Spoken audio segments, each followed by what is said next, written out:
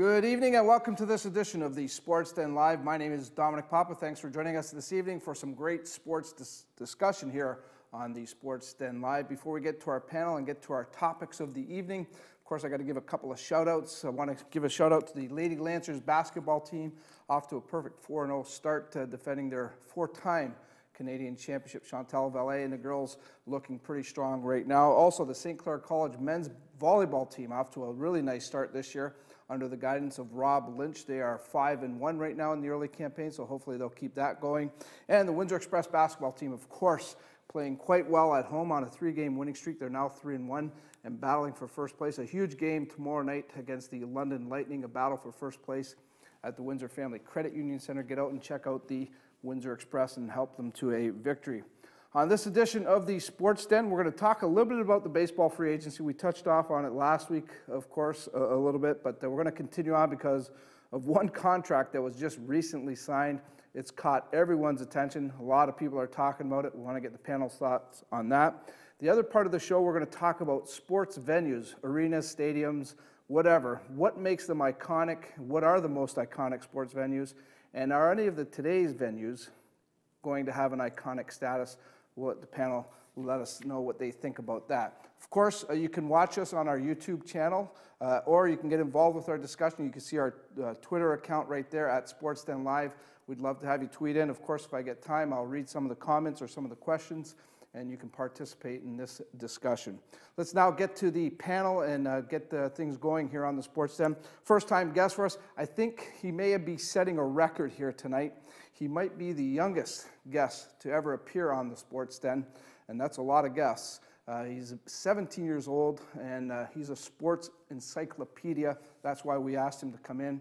I'm talking about Matt Petroni. Welcome to the show, Matt. Thanks for having me. What is your passion for sports? What drives you? I just love watching it, and I can't get enough of watching sports. Is there any one sport or any one athlete that you got to have a part of or just need to know about? No, I can watch them all. Yeah? Do you have a favorite sport? To watch or to play? Well, okay, both. To play would be soccer, and to watch would be hockey. Okay, now soccer, I would imagine it's the European soccer stuff, right? Yeah. And you follow that quite closely? Oh yeah. Okay, who's the best player in the world right now? Cristiano Ronaldo. Why? Because he can do things with the ball that just nobody else can even think about doing. And the Italians are suffering right now, aren't they? Oh yeah. Yeah, I feel your pain too there, Matt, so it's okay. But thanks for coming into the show. We'll look forward to your comments here tonight. Thanks for having me. Also joining us on the show, an extremely hardworking man, somebody that really stuck his neck out this last year for the good of our community, kept junior football basically alive, and he's doing a great job. They're coming off another OFC championship. They won back-to-back championships. He's one of the coaches there, an associate coach. He's also the owner of the AKO Fratman football team. Of course, we all know him as Mr. Mike Morency. Welcome to the show, Coach Morency. Thanks, Tom. Appreciate it. Back-to-back. Yep. Nice. Three-peat now. Well, work has begun. That's the plan, isn't it? You get a week off, or you get right back on the. Well, I would imagine this year was a little bit different for you, though, the off season, than all of your years of football. Oh, it's when you got some skin in the game, it changes everything. Changes your outlook. And you've got some skin in it. I got a lot of skin in the game, so it's different, and I'm looking forward to having a year's experience and doing it again and make the changes we have to make. And that's a good point you bring up or allude to, anyways, Mike. I think now that you've got the year under your belt, I'm sure it's going to be. There's always got to be hard work put in, but you can at least now gauge where you need to go. Yeah, there's a list of do's and don'ts. I think the second time you go through something, maybe something we did this year, so boy, we'll never do that again, or that wasn't a good allotment of our time or an allotment of our money, and then something else might be, boy, we have to do better this year because that's really worth it for the program. So made a big list as soon as the season was done, and going to work on that list for the next couple of months. It's okay. It's all part of the growth process, but winning championships helps that cause. It sure does. Yeah. It's a nice way to go and talk to people when you're winning, as opposed to, well, we were 2-6 last year, that type of thing. So I know one of the issues, I don't want to call it an issue yet, one of the concerns is the stadium. Anything in the horizon there for you, Mike? And do you see something? Well, I know it's a tough topic right now. If you know something, please let me know. Well, we're talking to a number of people about a number of different situations, and I'm getting impatient. I'd like to get something rocking and something out there pretty soon. And as you know, we've talked to a number of people over the last couple of months, so it'd be nice for somebody to make a nice firm offer so we can figure out what's going to go on in 2015. Well, hopefully it'll happen because I'm sure it's going to ensure the viability of AKO football, or all football for that matter. It's a huge issue for our community. Yeah, It's something extremely necessary, and we got to get somebody step to the table to get that venue taken care of. All right. Well, done a great job with the team again this year. Thanks for coming in tonight, Mike. Also joining us, boy, I've had a chance to work with this guy now for about 6 weeks. An unbelievable mind as far as business goes, but also a tremendous sports person. Follows his sports closely, and he just does great things for our community. He's a big follower of a lot of different groups and events in our community. And he's now part of WeTV, I'm proud to say. So I want to introduce Mr. Walter Hansen. Welcome to the show, Walt. Thank you for Walt is now our new sales and marketing director, but I told him he's got to come talk sports with me once in a while. We talk a lot of sports anyways, and Yeah. I know you're just as big a fan as all of us here at this table. Oh, And just to go, when I had asked Walt to come on the show, I told him one of the things I'd like to talk about are some of the different venues. So Walt was kind enough, I'll let you hold that up, Walt, and maybe Christina can get a good shot. Hold it up towards Christina's camera. This is the actual dirt from the Yankee former Stadium. Yankee Stadium that Walt has in his numerous collections of sports memorabilia. Yep, certificate of And an there's a authenticity. certificate and everything, but that just tells you what Walt's all about. He's got all kinds of stuff, so Okay. kind of neat to have that stuff. Do you have a favorite time of year of sports, or do you just go 12 months? I love the time of year when we roll from the Final Four into the hockey, basketball playoffs, and then and starting of baseball. That's just a great time of year. Just like boom, boom, boom, boom, one after the other, and after the other, after the other, and then next thing you know, wow, football's starting again. It's like, that's a great time of year. It's just something I really look forward to, like when the tournament starts, and I just look like, oh, now I got TV now for months and months ahead of great TV, great sporting, How do you juggle it all? You've got a wife, family, family. responsibilities, and The great yeah, thing, DVRs. You get to go to a lot of events. Yeah, I do. Yeah. Take in quite a few events. I take in quite a bit of flack, and and So, but on the other hand, I took my 8-year-old. He's a big Montreal Canadiens fan. We went and enjoyed the game Sunday night. Nice 4-1 victory. So, and he sat from beginning to end, just loved it. And first thing he goes, "Hey, can we go to the Senators game next week? I've never seen them play." I go, "You just asked me what game this was of yours." And so, and like, it was important, like going back to this dirt from Yankee Stadium. My little guy was 2 years old, and I made sure that we got to Yankee Stadium so he could say he was at Yankee Stadium, tell his friends he was there.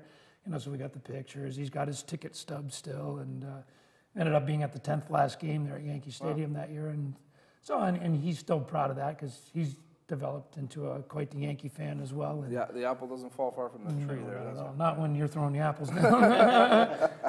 Exactly. Well, good stuff, Walt. Thanks for coming in, and really for great to having have me. you on board with WeTV. We're going to get right into our first topic. We talked a little bit about baseball free agency last week. There wasn't a lot going on, but boy, oh boy, how things can change quickly, and it did. Of course, Carlos Stanton from the Florida Marlins, $325 million, 13-year contract, 280 hitter, hits 30 to 40 home runs. Wow. This one really threw me for a loop, guys. I don't know what you guys thought of it, and I thought, okay, well, maybe this is going to open up that floodgate of free agency. Mind you, Max Scherzer's having a hard time finding a deal. No one wants to commit to the 6-year deal at $200 million. He's getting $150 at best. So where do you think this is going, Matt? For Stanton or for Scherzer? Well, Stan, for the free agency Free overall. agency market overall. I think it will. The rest of the players in the league will be looking for more money now after what Stanton's got on What did you think of phenomenal numbers. What did I think of? the deal? I think it was a waste of money because with baseball, especially outfielders, they can easily go cold really quickly or get injured for long periods of time, and it's just a waste of money. Mike, I know AKO isn't offering that kind of money right now. Maybe What down the road. would Babe Ruth be worth right now? geez. I mean, you Keep talk me about on. these numbers. Stan's had a good year, not great, good, but Yeah. and to get that kind of money, it's just unfathomable. What an Al Kaline, what a Babe Ruth, what a Ted Williams, Sandy Koufax, all the and then we're going back in history, but you guys are Well, but making you're next right. to nothing. You're right. Well, even going back and back in, I don't know, what the early 90s, you know, and hearing what Bernie Williams was signing for, and that was the big dollars back then. And I remember meeting all those guys who used to come into Detroit and always frequent the Windsor downtown establishments. And there was Williams and Jeter, and those guys were all there, and they're making, oh, let Bernie pay. And this is Jeter saying, because he's the one making all the big money. You know, Jeter was making nothing back, well, not nothing, but nothing Compared to like- other guys, compared to other guys and what he finally finished up his career at. But, oh my God. And I'm thinking Bernie Williams, and I'm thinking this Stanton. I go, Bernie Williams was a lot better ball player than I think this Stanton was. And, you know, with longevity, as you say. Yeah. Stanton's still somewhat young. He's in his 20s. So he's still up, you know, not up and coming. I mean, he's there, but he's still young. He's relatively young. But I remember a guy by the name of Alex Rodriguez that signed a big deal when he was much younger. where did that all go? And he's still getting it. I think that's Yankee Matt's fans, point. You know, yeah. you never really know. And that's, You know, where Stan Matt's point signs this is. massive contract, and maybe for now it makes some sense to. Obviously, it made sense to somebody. The Marlins it made sense to, but that Rodriguez contract, how many years are the Yankees eating on that thing? Yeah. And it's got to just rub them the wrong way that they just keep. And they still have to paying- eat on it one keep more year. paying that money out. He's just sitting around, and he wasn't playing well when he finished, anyways. And that's the downfall of those real long-term contracts. But that's what the superstars want, and that's the market. And if the market bears it, it happens. But you know, like you said, Matt, he could come back next year and bat 265 and get 20 home runs and 85 RBIs. And what does Florida think of their deal now? When he's How many not having that, strikeouts? yeah, What's not he having doing? that real What's he- superstar year. Why do you think it's gone this way? Are teams under that much pressure to make things happen like this? Well, it's all on them knowing what the owners are making. Yeah, but Florida's not. everything. Florida's not. You know. But Florida did it before. They went. well, and they bought it. They themselves bought the a World championship Series. team. Yeah. So obviously, what they did in spending their money there to win that World Series, obviously made them enough revenue to continue on for a good while. To, well, full circle. Here it comes again. Maybe, you know, maybe this is them opening the floodgates to the market too, saying, okay, well, we're going to stake it this high, and now maybe they'll go out and Steinbrenner everyone else, right? And just Steinbrenner. yeah, you know, Since right? George has been on, the Yankees have kind of cut back, or It's all right. you know, they haven't really done. They've been one of the most inactive teams during this free agency period. Still which- paying all those other contracts. Well, they're still off. paying all those other contracts. With that said, will this help a Max Scherzer?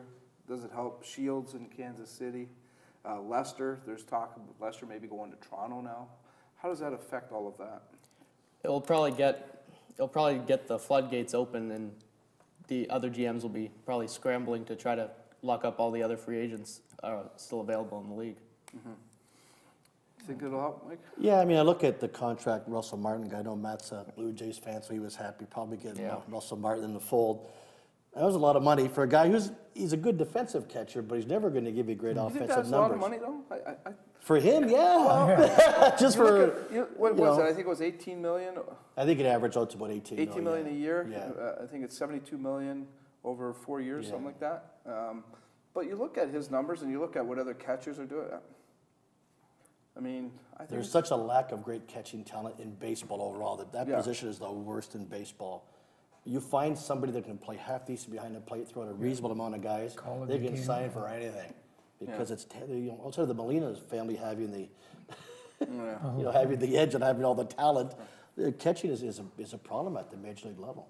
How does this type of contract set the bar for other sports? Can it affect other sports? I mean, I just can't see hockey and basketball and even Well, football's going that way. Look Well, at football- Dominic and Sue is about to become the richest football player Well, he's in the going history of to become the richest lineman. Yeah. You know that a quarterback's going to step up. Oh, for sure. Well, surpass but that's that. there it or, goes. Or a It's running back. opening it up. It's going to be surpassed. And as a season ticket holder for baseball and for football, I'm sitting there going, oh no, you know, there go the prices again. And like I know with the Red Wings, there's different ticket prices for the same seat. I mean, if they get in a premier team, you're paying premier prices, you know. And then if one of the lesser teams comes in, and you're back down just to your regular season ticket price. But it's like, where is that going to end? And when that keeps going up, well, the players see that, and so that keeps going up. Then when they see every jersey in the stands, you know, then they're thinking, well, okay, well, I want a piece of that too, and I want a piece of that. So it's just going to keep going up and keep going up and keep going up. Is that fair that it all falls on the fans, though? No, I mean, again, this has been going on for years, and I always hear from a lot of people, well, it's whatever the market will bear.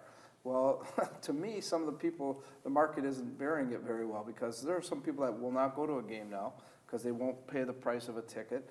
They can't afford the price of a ticket, which is even worse. How sad is that, you know, when you can't take your son to a baseball game? And there are some people that can't do that anymore, you know, because it's just too expensive. You're paying $10 for a beer, which, I mean, I'm not a beer drinker, but who wants to pay $10 for a beer? It affects everything. When does the fan have to step up? Is that day coming soon? I mean, NBA basketball, just you can't go. NBA. I can't afford to go to an NBA game unless somebody gives me tickets. I think the It's a NBA is the really worst expensive off venue. right now. Everything about it, you know, parking's exorbitant. The tickets are bad. The level of play isn't that good. I mean, the NBA, I think, is struggling because it's becoming very mainstream, only to a certain audience. Football's trying really hard to match. I've got seasons tickets to Michigan basketball. I have for the last couple of years. I went to the day. I paid $19 for 2 brats and a Diet Cherry Coke. $19. I almost cried. I said, really, 2 kind of saucy hot dogs and a bad pop for $19. And beautiful venue. Yeah. I said to the poor girl, I said, were we paying for David Brandon's bout of his contract? Is that why it's $19? Because they got to make up that $6 million they own, but like $19. Yeah, it's getting quite exorbitant. And then you have the television factor, and you just have to wonder, when does this blow up? And fans just say, enough. I'm going to just stay home watching on TV. And then TV's going to have to answer to all of this and pay the bills. That's when they come to the internet. Well, that's when they come to the internet. That's when they come to WeTV and talk to us about it. We're going to take a time out here on the Sports Den. When we come back, we'll get into our next topic. We're going to talk about the iconic venues, stadiums, whatever, arenas, find out which ones stand out and which ones of the present day will one day be an iconic venue. We'll talk about that right here on the Sports Den. We're wishing you all a very happy Christmas from Bob Riem Sports. Christmas season is upon us, and we have the apparel for the sports fan in your life. We will have many specials between now and Christmas. We can supply you with the gift for the special person on your Christmas list. Ho, ho, ho! Just wanted to send out a special thank you to all of our customers from the past from Bob Riem Sports, and looking forward to seeing you again in 2015. Once again, have a happy holiday. Like our champions, we know what it takes to win. Every day we put on our uniforms and we strive to be the best. Ring after ring, we keep practicing until it becomes second nature. Our craftsmen have put in thousands of hours to master their trade. And when things get tough, we make the adjustments needed to stay on top. Barron Championship Rings. This is who we are. You made a lot of money this year. You made more money than the president. Welcome back to the Sports Den. Thanks for sticking around. Dominic Papa with you. We're going to get back to our next topic and our next sports discussion. But before we do that, a reminder of a couple things that are coming up. Of course, there's going to be a great soccer outing. Not a soccer outing, soccer's done, but there is a soccer night in Windsor coming up on the 26th of November. It's going to take place at the Charles Club, and the special guest speaker is that man right there you can see on your screen, Jason DeVos. He's also works for TSN Sports as their premier soccer analyst. He'll be the keynote speaker. They're going to celebrate the legends of the 80s. We've got a lot of great soccer legends in our community. They're also going to celebrate the youth team of the 80s. Hall of Fame nominations are going to start. Should be a fun night of great soccer. Tickets are available. You can call that number on the screen, and certainly you can be part of a great night. I know I'm looking forward to being there as well. Just want to reintroduce our panel as well and get back to our discussion. Matt Petroni, our sports enthusiast, is here with us. Also, Mike Morency, the owner of the AKO Fratman football team, and Walter Hansen of We Television joining us on the show this evening. At the break, left it that we're going to talk about venues, different venues. We've never really talked about this on the Sports Den, but some of the old buildings are not being used anymore, or they're gone, and now you have these new buildings, whether it's a stadium, an arena, whatever. Now they're talking about a new arena over in Detroit for the Red Wings. Looks like it's going to be a beautiful venue, but well, they can bury the Joe Louis Arena as far as I'm concerned. That building's not iconic to me, but there has been a lot of great events in there, and a couple of Stanley Cups have been won there as well. But what makes an arena special, or a sports venue special? What do you look for, Matt? I look for history usually, and the atmosphere when you go to the game. If the passion's there, then usually it's Any iconic. arena that's caught your eye or stood out to you as far as history and things like that? The Joe Louis one. Oh, well, there you go. So you and I just do not see eye to eye on this one. So the Joe Louis, why? I just like all the red leather seats, and it's all every seat you're right on top of the rink, and I really like it. Yeah, and you're squished and got no elbow room, and you got to walk up those 30 flights of steps. Great building, right? Well, I Dad, can appreciate what you're saying. iconic building would have been the old Chicago Stadium, and seeing a hockey game there, and the organ. That was amazing. And a good trivia question. What was the only arena in the NHL? Wait. This is my show. I'm supposed to answer questions, okay? Okay, you can answer the question. I'll ask it. Go ahead. What's the only NHL arena that didn't have blue lines? That didn't have blue lines? Chicago Stadium. They were black. Oh, The really? Blackhawks, yeah. And then when I went back to the new Yeah, stadium, but that changed eventually. Yeah, when they made because, them blue. league rules. well, but they League made rules them. would stipulate it. Well, when did they get rid of Chicago Stadium? When did the Blackhawks move into the new? Wow, that's been Anyway, at least when we 14, went back 15 there, years. I was really upset to see that they were blue lines. They weren't the black lines like that. So, and I think But see the organ though, I like that. The organ really gave that place they an moved that identity, over didn't too. it? Yeah, they moved the organ they moved that over. They- But that kind of gave that place an identity. Yeah, and if you sat up high enough, you couldn't see all of the ice because the overhang came down over you from the section before, and it was it was just like not as bad as the Olympia, but pretty bad.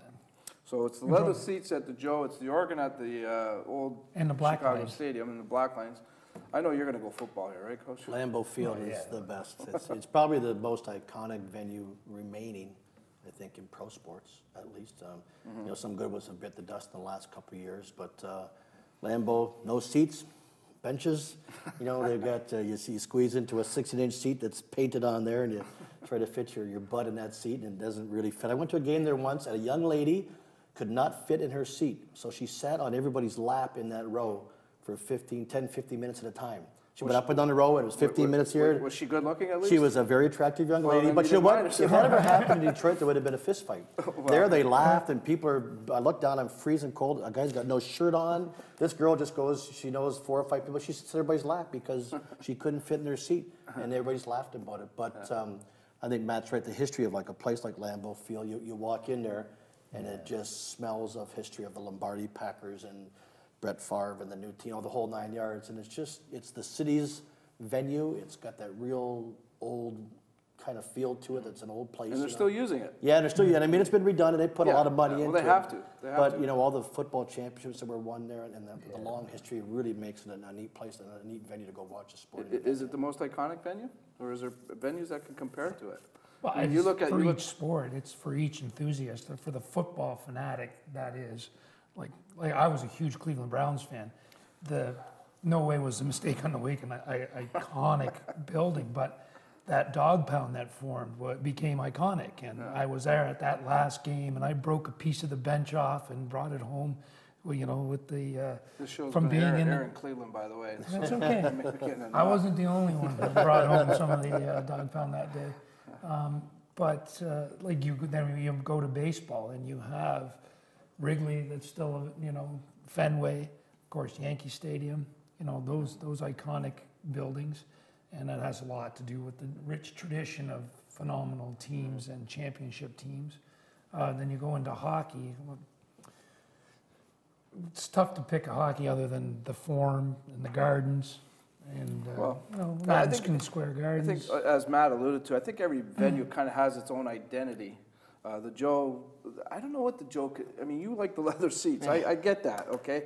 But I don't know if there's anything else that stands out at the Joe. They've got the worst press box. I can speak from that personally. They have the worst press box that I've ever had to sit in because you are way up higher than the people that are in the last rows of the seats, and yet you're still trying to watch the game and everything and cover it, and players look like ants, and it's just terrible. It's terrible for media people. But I don't know if there's anything else that really stands out at the Joe. The championships. The Octopus, Al Sabaka. right? Al Sabathka's good. Yeah, the There you go. octopus. So Yeah, he's it's pretty all good. depends, and then it's a different age group, right? I mean, he's grown up watching the Red Wings win their championships, starting there, and wow, something at that building. So I mean, that's all has to do with it too. It makes it iconic for his age group, his demographic. Whereas, myself and you, and then to Mike, and then older generations, it gets into these other kind of stadiums, and I don't know. I think it's all perception, but I mean, obviously there's the ones that stick out, but everyone has their reasons why something becomes. Okay, let me iconic. go at it this way with you guys. There's still venues that I need to get to and want to get to. Is there anything? Where does your dad Rob have to take you before it's all said and done? Well, I've already been to Wrigley, so I need to go to Fenway Okay. before. Okay, have you put that request in? Yeah. Okay. Well, hopefully that Eric happens. is soon. over there. So- See, we can't go to Fenny because we're Yankee fans, Yeah, so we we're- cannot go there. I could not wear anything that day. We can't go with you that day. I would love to go to Fenway. I think Fenway is a pretty neat place, and I've never been there. I haven't been to Fenway yet, so I think that's a pretty good one. That would be on my bucket list as far as venues to get to, for sure. I missed the Yankee Stadium. I haven't been to Lambeau yet. I'm going to get to Lambeau. Oh, so we'll do a for Lambeau sure. trip. Yeah, we'll do the Lambeau trip. But one of the worst venues ever. Okay, and I hope you guys will agree with me. The Pontiac Silverdome. And it is just a wreck now, which it should have been. Yeah. Should have been, and it was just horrible. What made that building iconic was the Barry Sanders, the main event, the main event, the bar, the big bar that The was big bar stretched out there. right across. Exactly. I watched every Celtic game for $5 there, as high as you could be. But, Oh, when they had the no, basketball. I wasn't high. When they had the That was high basketball in the there. stands. Yeah, yeah. You were high But in the stands, a but $5 they seat cornered to it watch off. the Boston Yeah. Celtics Yeah. and the Pistons. Every time I was a huge Celtics fan, and every time they came to town, we'd go and pay $5. And to watch Larry Bird and McHale and all those guys for $5 was Yeah. neat. And that was the only good thing about Yeah, it. that was the only good thing about it. Very good brats, though. But it was home to the world's largest indoor event, They did. WrestleMania 3. I know they've done things was there, there. but it was just an awful. Is great Wembley track. Stadium iconic? Well, they just rebuilt it. Yeah, but is that? Uh, See, I would say yeah. Yeah, What do you say? You know this kind of stuff. What do you think? I think since they tore it down and rebuilt the new one, I don't think it's the same. Okay, so it's different. Yeah. How Oh, about with the old soccer? one, What soccer venue is like Well, that's got head to be and someplace shoulders? over in Europe. I mean, probably in England somewhere. Yeah, Old Trafford, where Manchester Yeah. United plays, is Yeah. the history is. And it's old. It's the Yeah, original oh, yeah. old place. Yeah. Yeah, For sure. Yeah. that's neat. That's neat. Okay, as far as the newer venues that we talk about, and I know we were talking a little bit before we came on the show here, we talked about Comerica Park. I mean, it's an adequate ballpark, it's comfortable to watch a game, but I don't look at it as being an iconic stadium when it's all said and done. I mean, I'm sure there's going to be some, hopefully there'll be some championships won there, but I don't see it being anything special when it's all said and done. I don't know if there's any venue right now that stands out that will become that one stadium where you can say, you know what, that team was always going to win there. It was a big advantage to have that venue. I think it's going to be gone. I don't think that's going to happen. Is there Everybody's any- become kind of cookie cutter. Like baseball, all of a sudden is building these massive places to look older. Camden Yards started Building it. it in, Brand right. new place doesn't look that old, or doesn't look that new. And then Comerica was the same thing. Build old parts of the ballpark, get to it. San Francisco, same thing. Philadelphia. Everybody got these parks, spent billions on them, but made them look old. Well, So they tried- baseball did that. Nobody just came out like, with Jerry Jones down in Dallas. He made it big and huge and palatial and everything else. He didn't care. But baseball made everything look similar. Everybody downsized. Tiger Stadium, Comerica was smaller, and Philadelphia was smaller, and but they See, got kind of cookie cutter. I think football mentality. stadiums can still create a mystique of its own. Well, Dallas, Well, but Dallas, I mean, like that's you more said. like going to Disneyland, going to Dallas. I mean, he's not built an iconic stadium. He's built a iconic structure. I mean, everyone wants to go there. You don't even know if the game's going on. You're I sightseeing. think college is way different. I was just, you Oh, know what, boy, yeah. honestly, I was just Michigan going to say, what State. about the big house? We got 30 seconds. What about the big house? Where does that rank? That's got to be up there for the. Have you been there? Yeah. You like it? Twice, yeah. You like on the benches? You okay Yeah. with that? Yeah. Okay. Best venue I've been to, college basketball, Cameron Indoor. 9,000 people, Miami versus Duke a couple years ago. Both teams in the top 5. Crazy. It's like St. Dennis Hall, a little bit Oh, bigger. wow, neat. Massive. Just what an event. All right. And I enjoyed Okay. Michigan State. Michigan? Michigan Okay. State. Good stuff. We got to wrap things up here. Matt, thanks for coming in. Mike, thanks for coming in. Walt, we'll talk to you soon. That's this edition of the Sports Den. Hope you enjoyed it. Check us out again next Tuesday evening. We'll be back here, Sports Den Live, and we'll be doing it up, talking it up, all kinds of different sports stuff right here on the Sports Den. Until then, this is Dominic Papa wishing you a great week. Take care, everybody.